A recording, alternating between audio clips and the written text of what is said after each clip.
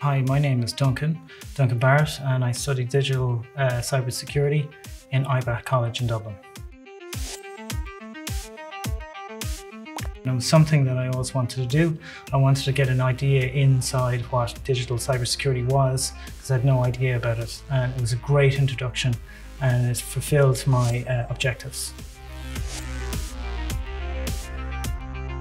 At the moment I work for Accenture and I work in DevOps.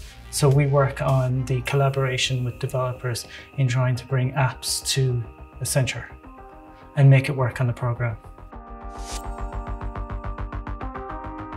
I've had an interest in cybersecurity. I kind of wanted to get an overview of what it was like. I wanted to see what it would take to get into it. I wanted to see what kind of abilities and aptitudes you would need to kind of work in the area. The course kind of gave me an overview of all the different strands and the different kind of areas that you could actually specialize in. So it was very encompassing of the whole thing. It was very insightful.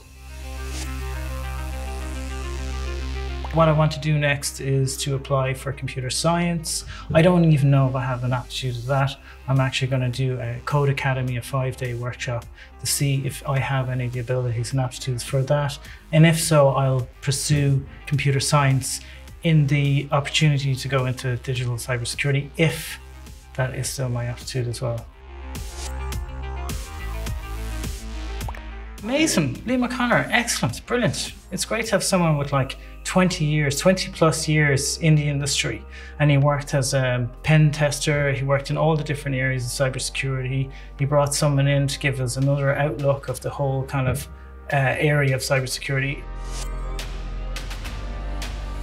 Yeah, it was really hard. Actually, one of the hardest things about it was it's just time management. You know, it's like going back to study again. It's a discipline to study, to actually apply yourself. One of the great things about coming back to education is not necessarily just the course, it's the people that you meet on the course. It's about the lecture, it's having someone who actually works in the area to give you a kind of insight into what it's like to work. The course in itself, getting it done, was a great achievement. It was great to get the cert. It felt like a buzz. There's people from the army, there's people from a kind of cybersecurity kind of background. Actually, it's a big spectrum of people. There's some people from finance as well.